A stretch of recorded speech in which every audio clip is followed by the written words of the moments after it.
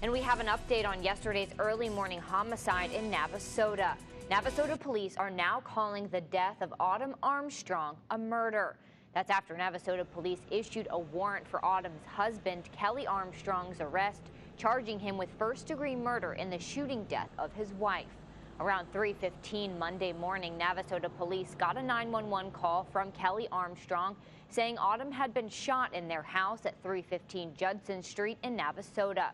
When police got there, they found Autumn's body deceased in her bed with a suspected weapon nearby. She had a single gunshot wound to her upper right thigh. The Dallas County Medical Examiner's office confirmed the cause of death was bleeding to death.